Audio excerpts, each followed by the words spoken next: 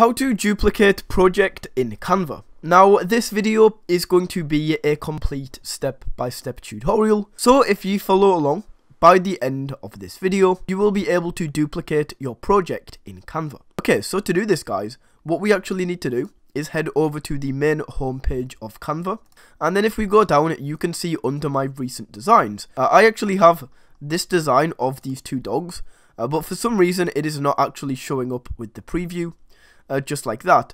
But if I show you guys and I go ahead and open this up, you can see that it is in fact this picture of two dogs. Now to actually duplicate this, all you need to do is click on these three dots in the top right corner. From here, just go ahead and make a copy. And as you can see, this is now duplicated. Now that is how you can duplicate your project on Canva. Thank you for watching.